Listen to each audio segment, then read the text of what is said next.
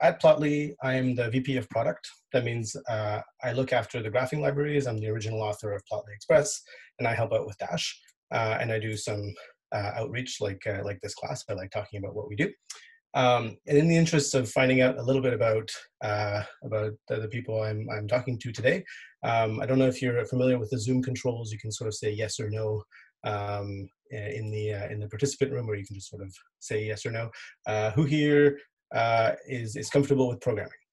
Everyone here is comfortable with programming? All right, one person, 100% of respondents. Does everyone here program in Python? JavaScript? Yes, okay, here people are chatting. All right, who here prefers JavaScript to Python? One, all right. Great, so at Plotly, we basically create data visualization tools for programmers, primarily in Python and R. And so most of the developers at Plotly, like myself, we're familiar with JavaScript. We do a lot of JavaScript. And our job is basically to shield our customers and our users from having to do a lot of JavaScript. So we build Python and R tools that sort of hide and encapsulate JavaScript so that our customers and users don't have to use it. The first tool that I would like to tell you about today is called Plotly Express. It's a Python library. You can download it today. It's MIT licensed. And its main goal is to enable rapid iteration on a single chart. So with Plotly Express, you can express yourself quickly in terms of what kind of chart you want to make. You can play with a bunch of different views of data. And Plotly Express will take you all the way from data exploration to publication, if that's what you're doing. So if you want to embed a chart in a journal article, put it on a website, build it as part of an app, Plotly Express will handle that whole range. So without further ado, let me kind of dive in and give you a taste of what it's like to work with Plotly Express. So the environment you should be seeing on my screen here is Jupyter Lab. How many people here are familiar with Jupyter Lab? Mix. Okay, so Jupyter Lab is a Python programming environment, although it's not only restricted to Python. So Jupyter stands for Julia, Python, and R, and I'm going to use it here in Python mode. It's a typical notebook-based environment, so you get these cells. I can type some Python code, I hit Shift-Enter, and it executes. So let's get to it. Hide this here. So to start working with Plotly Express, you import it. Just a single import. And it's got some built-in data sets, and so I'm going to show you one of those data sets today. It's called Gapminder, after the organization that maintains it. And it's basically got a few columns here. So I've got a column for a country. Each row here is a country in a year. So I've got the country, the continent, the year, the life expectancy for that country in that year, the population, the GDP per capita, and the 3-letter ISO code for that country. Can everybody see my screen? Is it a little small for the font size? Should I make it bigger? No. Okay, great. So for the purposes of data exploration, I'm actually going to restrict myself just to the year 2007. So, and this makes this pretty easy. There we go. So here, I've just got data for 2007. So let's get going with a little bit of data exploration using Plotly Express. Let's take a look at variable of interest, say life expectancy. Put that on the x-axis. And here we go. I have a histogram of life expectancy. Generally positive. A lot of high numbers. Unfortunately, we've got one country here with a life expectancy between 35 and 40 years old. It's a little bit depressing. As you can see, the figure here is fully interactive, so I can kind of hover over various things. I can zoom. I can double click to zoom back out. Let's see what we can find out about the one country that's in here. So one of the nice things about Plotly Express is let's do this kind of thing. We can say marginal equals rug. And all of a sudden, I've got here one little mark for each of my countries. And so I can zoom in here. Yeah, there's my one country with a life expectancy of 39 years in 2007. And if I say that the hover name property is going to be the country name, I can see that this country is Swaziland. So already you're starting to see what we can do with a little bit of data exploration with Plotly Express with interactive visualization. So you can make this kind of plot in a number of programming libraries, but if you want to find out what this country is, frequently you have to kind of go back to the data, do a subset. With interactive data visualization, you can sort of switch back and forth between the keyboard and the mouse to get the insights that you're looking for. So let's keep exploring this a little bit. I'm going to use a bit more of my screen here. Yes. So let's see if we can kind of understand the distribution of life expectancy. What's driving life expectancy? Let's color this by continent. So I get essentially the same histogram, but now it's been broken up by country. So now, it's the exact same shape, but every little country now contributes a colored element of the appropriate color. And I've got my rug plot here has also been disaggregated. So what you can see that I'm doing as I type is I'm basically mapping columns of my data frame to visual variables. So here I've mapped life expectancy to the x-axis, and I've mapped the continent to the color. Okay. One of the things about a histogram, though, is that the level of granularity is a unit. So here, Swaziland takes up as much space as China on my chart, or as India, which clearly is not very comparable. So let's map the y-axis to population. Immediately now, we're starting to get a chart that's more proportional to population. Each person on Earth in 2007 contributes the same pixel height here, and so we've got two big bumps here, one in Asia, and pretty clearly we can find here, boom, India, and then one of these will be China. There's China. So this is how we map, the x-axis and the y-axis. A slightly different view of the data that'll allow us to see each individual country in a different way than just as a dot on a rug plot is to turn this into a, is to map, let's map continent over to the x-axis here first.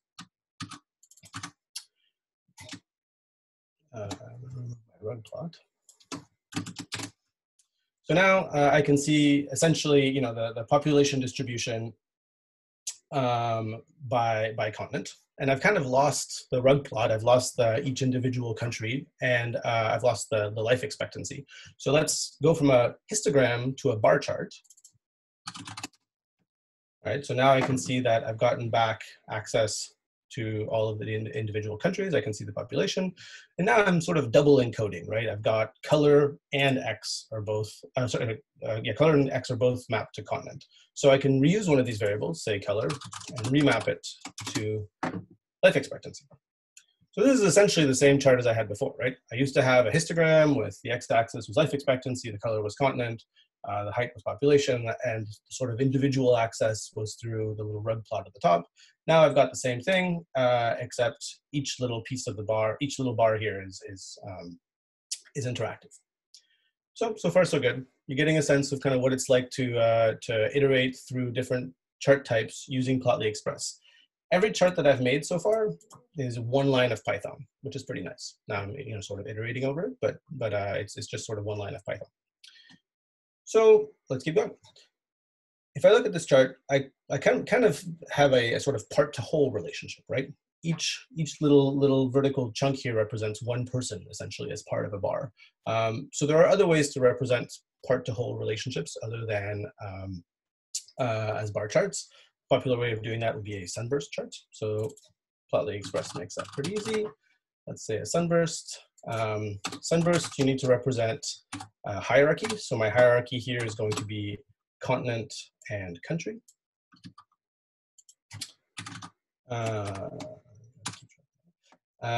There's no y-axis in a sunburst, so I'll map this to pop to values, keep everything else, life expectancy. Here we go.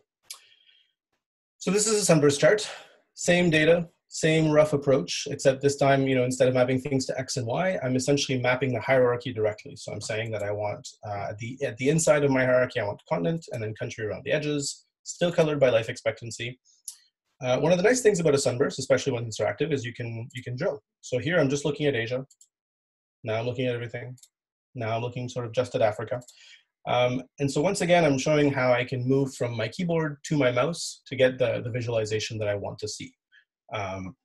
another way to do this was I could have subsetted my data in Python here to just focus on Africa and regenerated the plot, but I can switch over to my mouse and do that a little bit more interactively. One of the things that I like about the sunburst is that it places sort of conceptually similar countries next to each other, or at least geographically similar countries next to each other. So here you can see that India and China dominate. India has slightly lower life expectancy than China. You can see that from the color, or you can see that from the hover.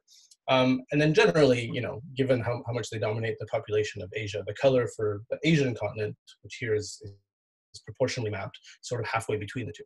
But you can see that Japan is much higher than the average for Asia, just based on the color contrast. And then similarly, you can see that Africa has the lowest average life expectancy. And within Africa, Egypt is doing okay, they're doing comparatively well, and Nigeria is doing comparatively poorly. And you can also spot some outliers. So here we've got Afghanistan is by far the lowest life expectancy in Asia. So sunburst, not too bad. A very similar way of looking at this data, if I kind of turn it inside out and make it rectilinear, is to use a tree map. So now this is essentially the same data, except instead of putting it radially as like a set of nested pie charts, I've now put boxes one inside the other. The area of the box is still proportional to population, and the color is still essentially weighted life expectancy by population.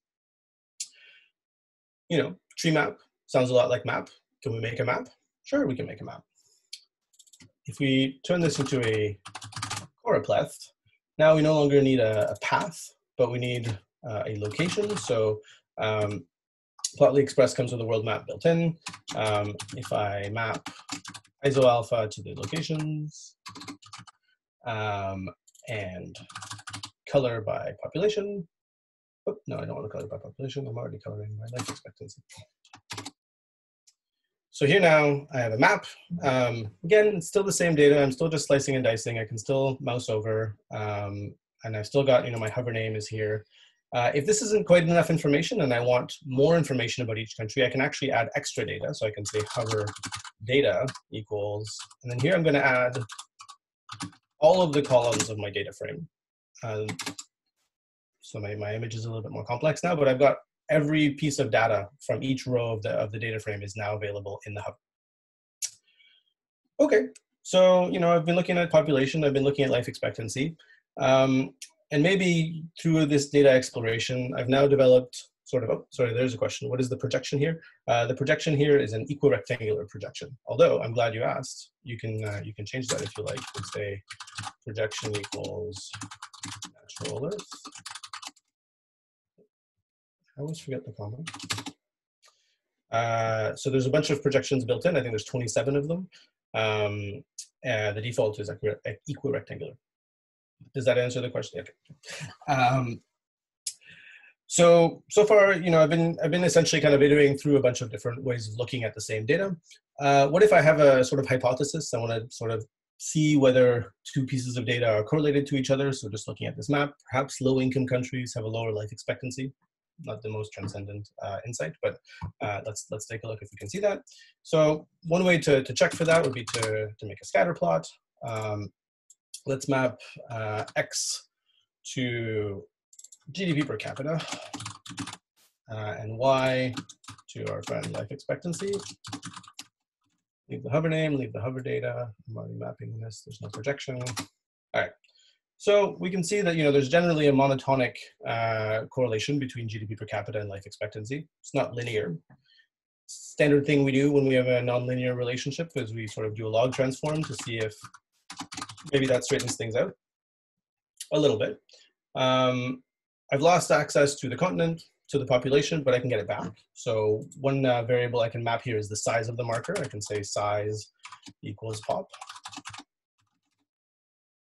Okay, so some of the markers are a little small. Let's scale them up. Size max, 65. Okay, and then let's color by continent with the trailing color. So how many people have seen this plot before? So this plot was essentially made by Hans Rosling of the Gapminder organization to sort of try and explain the relationship between GDP per capita and life expectancy. And Hans Rosling did a very famous TED talk where he sort of animates this and gestures at the screen. And in fact, it's actually reasonably easy to make that kind of animation with Plotly Express, because there's one dimension here which I've pinned to 2007. But what if I want to use the year dimension? So if I reset my data frame to contain every year, and I replot here, now every country will show up once as a separate bubble. But just like I'm mapping life expectancy to Y, GDP per cap to X, color to continent, I can map the year to the animation frame. So let's go ahead and do that. Animation frame equals year. So there's a couple extra things I need to do here. I have to say animation group equals country, so that Plotly Express knows that corresponding data for a given country should transition. And unfortunately, Plotly Express is not really smart enough to compute the y-axis, so I got to give it a range y here to keep things steady as I animate. It's a little bit longer, but now I've got this slider control here. I can hit play. Hopefully this is coming through in living color here with Zoom, but the plots are animated, so you can sort of see the evolution of life expectancy and GDP per capita in an animated way. So, animation isn't really for everyone. There are other ways to show dimensions, once you've occupied X and Y in size and color, other than making things move. One popular way of doing that is to put things into small multiples. So here I'm going to say facet call equals year, and to keep things from getting out of control, I'm going to wrap it at 5. And so now, instead of actually animating the frames, I've just shown you the frames side by side. And in this view, if I zoom in on one area, they're coordinated. If I pan on one area, they're coordinated. If I double click, they reset. One thing which I haven't shown about the interaction within Plotly Express is you can interact with the legend. So you can click on a continent here to hide it, click to bring it back, double click to isolate just that continent, double click to bring everything back. So that's basically a little bit of a tour of what you can do within Plotly Express. You can map variables in your data to visual variables in your output.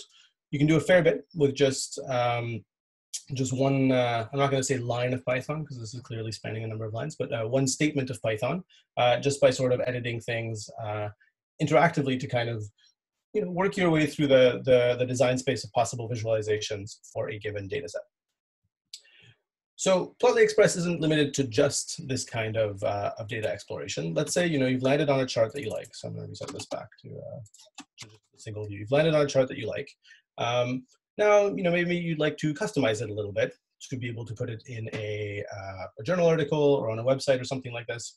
So your data set here, I'm using the GDP per cap here is kind of a strange way of saying GDP per capita. It's kind of got weird casing. Maybe you don't like the default Plotly colors. That's fine. So how do you customize this sort of thing? The default Plotly colors come built in with something called a template. We have a number of others. So let's say you're feeling a little bit dark. You can use Plotly dark. Let's say you're feeling a little bit more standard. You can say simple white. This is kind of a more classic presentation. Of course, you can give this a title. So reminder chart. And you can override the labels. So you can say labels equals, and then here, GDP per cap is going to be GDP per capita. All right, let's scroll down a little bit. GDP per capita. While we're at it, we can say life expectancy.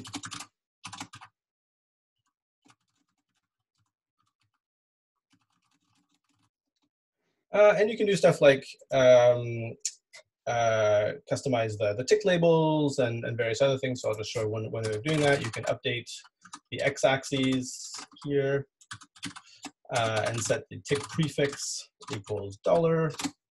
And so now I've got a little $sign next to my x-axis here, and this is mirrored through in the oh no, it's not mirrored through today. It's okay. It's usually mirrored through into the hover label. I'll have to look into why that is.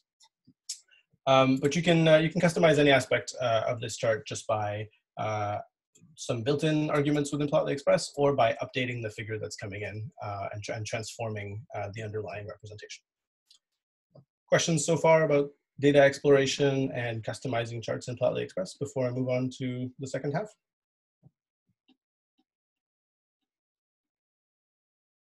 All right. If anything comes to mind, there'll be time a little bit later. So far, you know, I've sort of shown Plotly Express. I've iterated through a bunch of things. I've shown that you can kind of customize. One thing I forgot to mention is that you can export this chart in a variety of formats: SVG, PNG, PDF. You can embed it into a website, and it remains interactive if you like. But everything that Plotly Express will do essentially makes a single visualization. Either making a single chart or a set of small multiples or a single animation or something like this. And this is fine. It's a very important thing. But at Plotly, most of our users were telling us after a number of years of building libraries like Plotly Express that it wasn't quite enough. They were more interested in building richer presentations that had multiple, very different kinds of charts. They wanted to have charts that were able to interact with each other. And they still wanted to do this in Python. They still didn't want to write any JavaScript.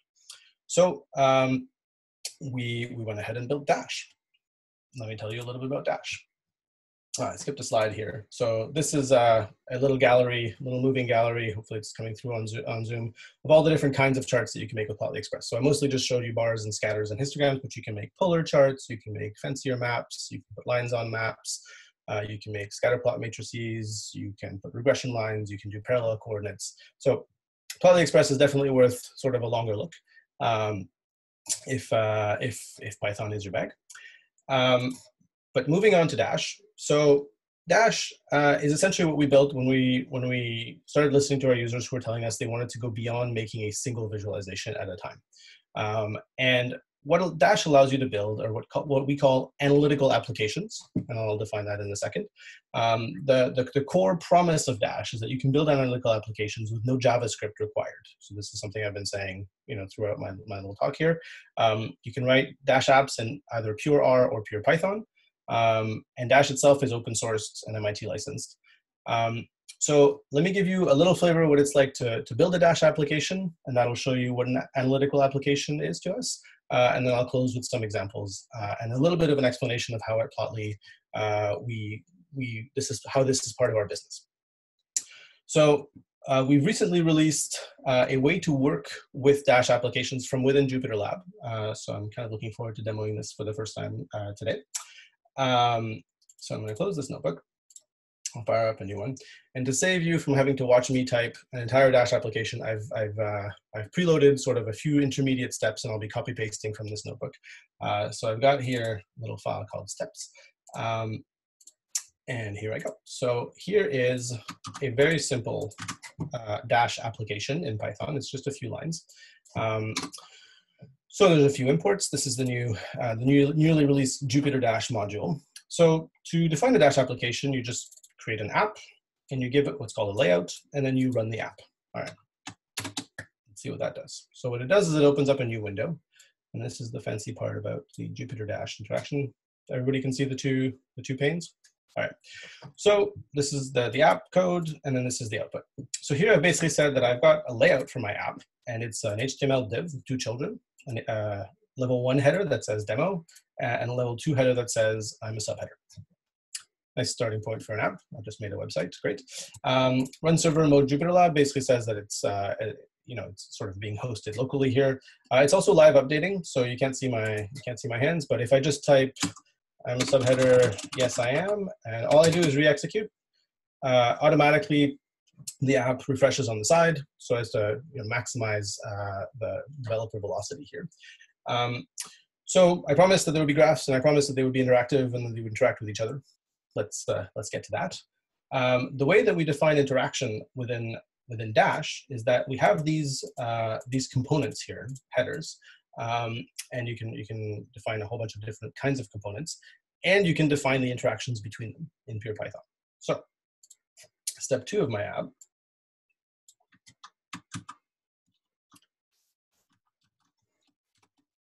looks like this. So the changes that I've made here is I've imported a new module called core components and a new module called dependencies. My layout has changed a little bit. As you can see here, I've got my header, and I've also got this little square. And so here I have I've got my H1 demo, and then my H2 is the output, but it doesn't seem to appear. And then I've got my input, so dcc.input, which is this little text box here. And here I have what's called a callback. And so my callback maps the value of my input to the children of my output.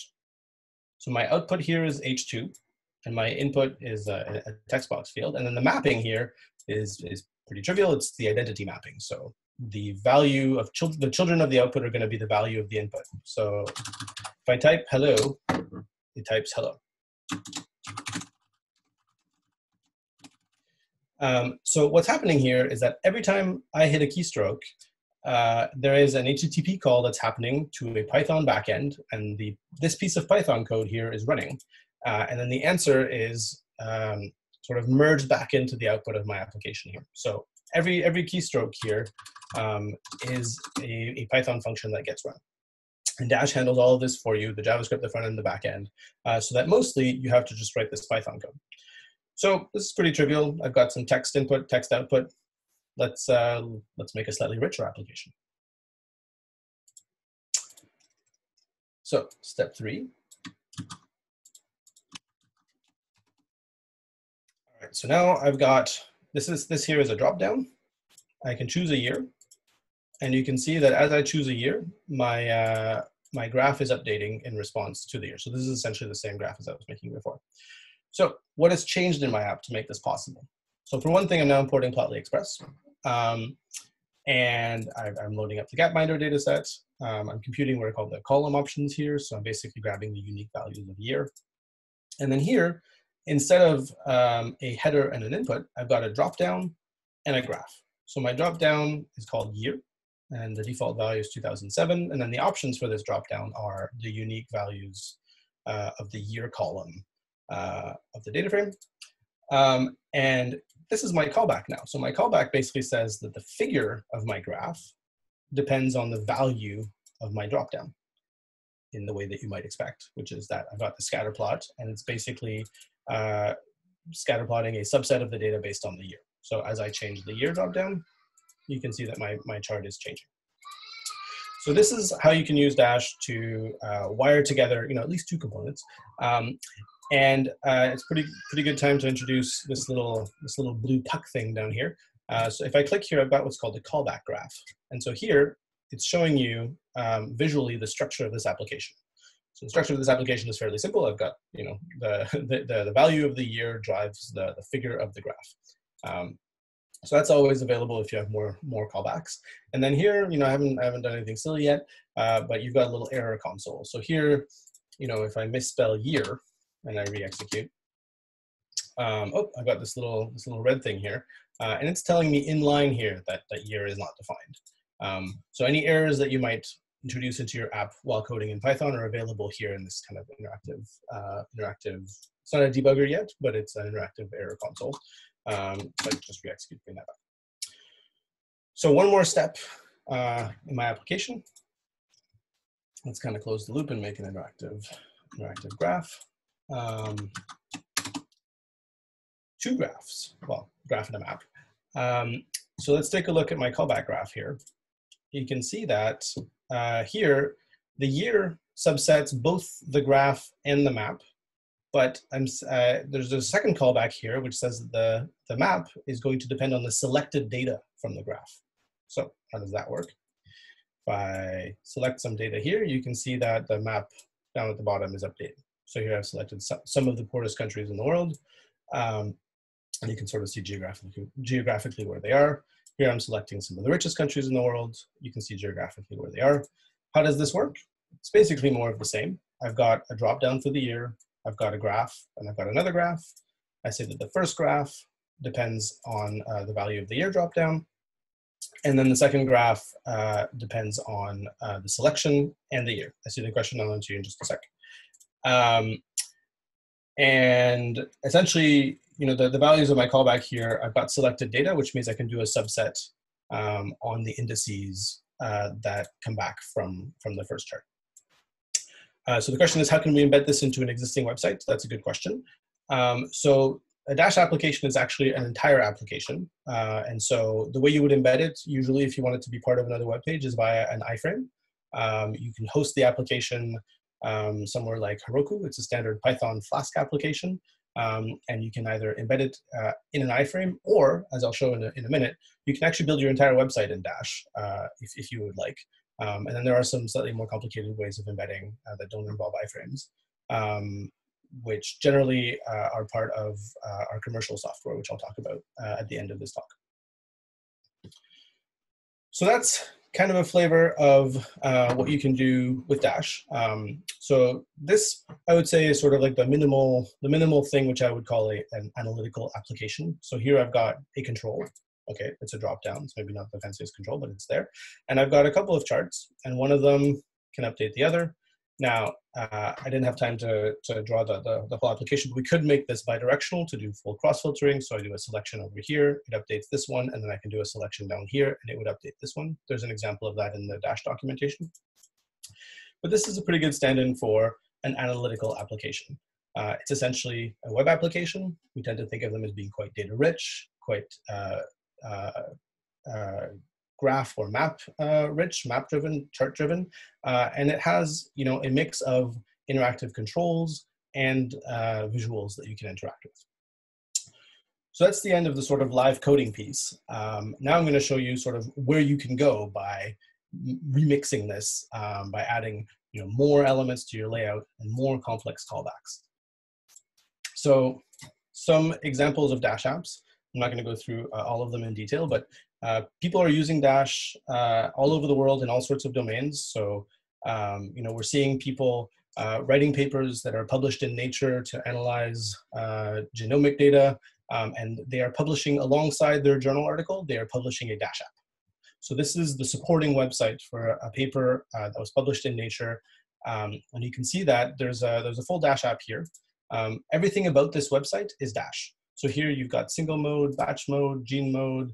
They've essentially presented a way to do some kind of specialized data processing, and they packaged it up as a Dash app. They wrote a manual, the manual here with, you know, the sidebar, all the charts here. This is all entirely written in Dash. So, you know, we're very excited to see this kind of thing out in the wild. This was built entirely without any help from us. You can see that there are people using Dash in the nonprofit sector. So this is basically a dashboard to understand a data set that was opened up, I believe, in the UK. So I don't know a lot about this data set, but it's essentially grants data. So these developers have really kind of gone big with the customization you can do with Dash. The alignment here is not so great. You know, you've got some drop downs, you've got some sliders, things are updating.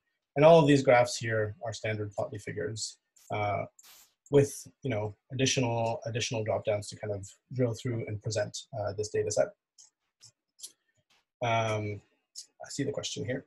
I'll get to it probably near the end. Another example from more of an engineering domain. This is one we kind of like. Someone basically wanted to build a simulator for the positions of the legs of a little robot. And so here you've got some little drop downs here. And as I'm interacting, that needs to wake up a little bit. I believe this is running on Heroku. So generally, if it's been idle for a while, it needs to kind of give it a little think. We'll come back. Oh, here we go. It's back. All right. So as I you know, play with these little sliders here, I can kind of position the legs and offset of the different nodes and edges here of this little robot. And this person's really done a great job with this app. So, you know, the right middle leg cannot reach it because the ground is blocking the path. You've got all these little error messages. So you can really kind of let your imagination run wild with the kinds of controls and outputs you can make with Dash apps, and people do. So this is the show and tell tag on our community forum, and, you know, multiple times a week, basically about once a day, people will come in and tell us about a Dash component they've built, a Dash app that they've built that they're proud of. And so, you know, giving talks like this is actually really easy because I just scan through the show and tell and find some nice apps to show people.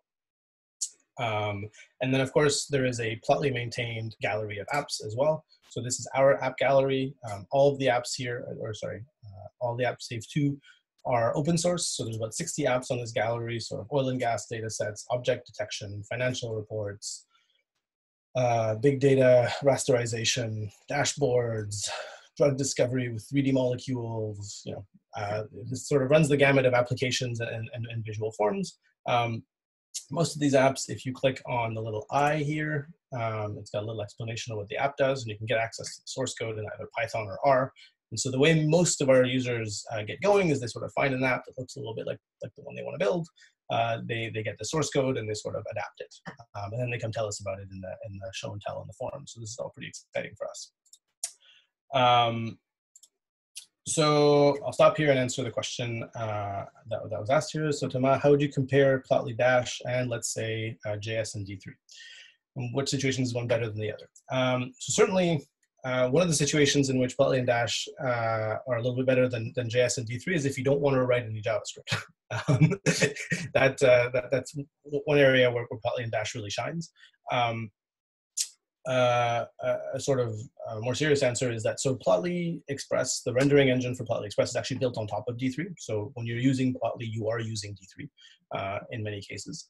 And it's basically a control versus speed trade-off. So if you want very, very fine control over every aspect of your visualization, there are limitations to what you can express within Plotly Express that may force you to either go one level lower in our library to use the plotly.py graph objects, or if they're the Python and the structure of the way Plotly.js sort of views the world is a little restrictive, you may in fact be better off building an application from scratch in JavaScript or D3.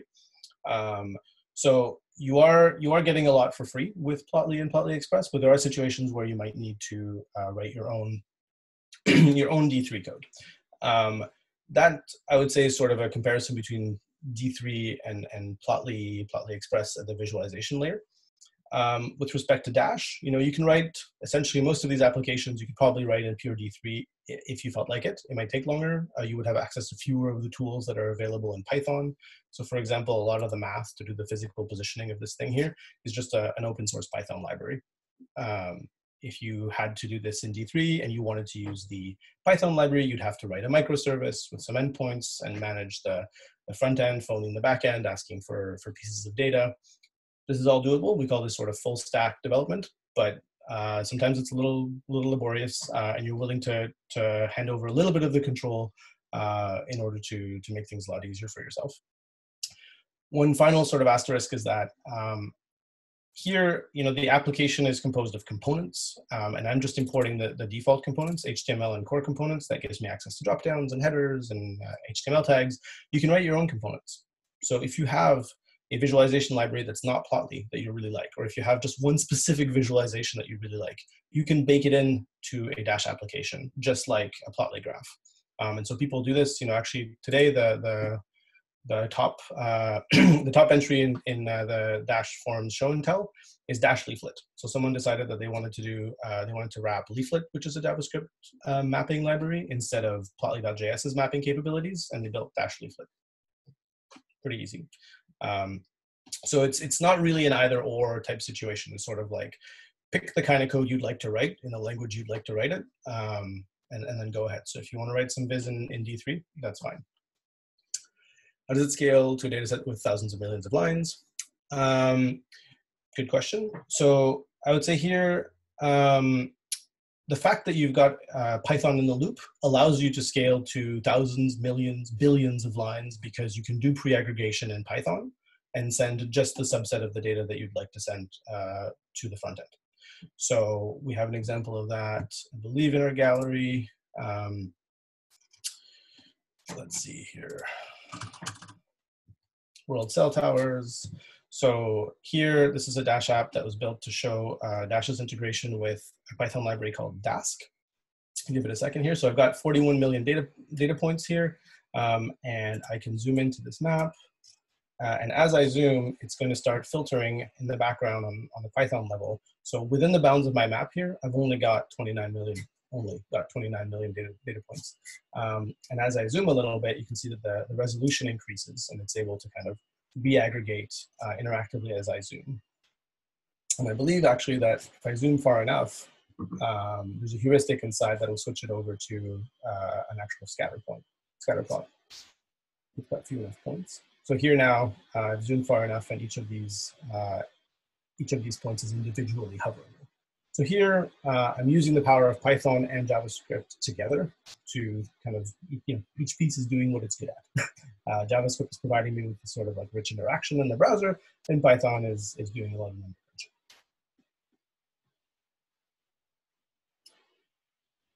crunching. Still space open for questions, but I just got sort of one more slide to go over.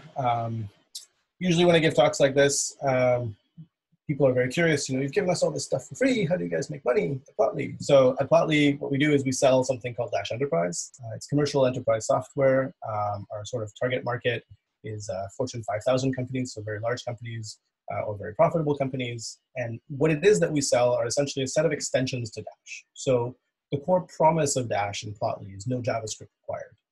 But as you've seen, you have to write some HTML, perhaps, to lay out your app. You might have to do some CSS to get things looking just so. The question that was posed about embedding into your existing website, this is a Python app. It's got to run somewhere. Right now it's running on my laptop, but if I want to share this app with a colleague or with a customer, it's got to be hosted somewhere. So this app here is hosted on Heroku, which is a service that you can pay for. Dash Enterprise provides this kind of hosting that you can install on your own servers. And it essentially makes it so that you can write Dash applications without having to write your own deployment system, without having to write your own styling system. So we've got a styling language that allows you to sort of rise above HTML and CSS and express things in terms of cards and components. Scalability, if you want to run applications that are up 24/7 and can handle millions of users, you're going to need to run them across multiple backends. Dash Enterprise handles that for you. Security, making sure only the right people can see the right apps. Automation, running jobs on a schedule, producing PDF reports, crunching very large data sets, even bigger than the million-row data sets.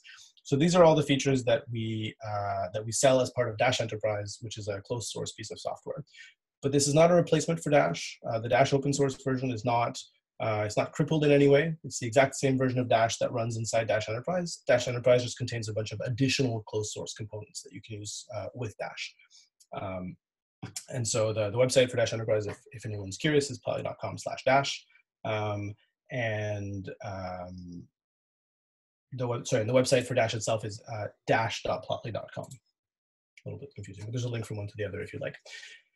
So that basically covers the prepared part of my talk. I'm happy to answer any questions, go back to any demo. If people want to see Dash doing something, I've got 60 odd apps that I know fairly well that I can maybe find an example of. But thank you very much for listening.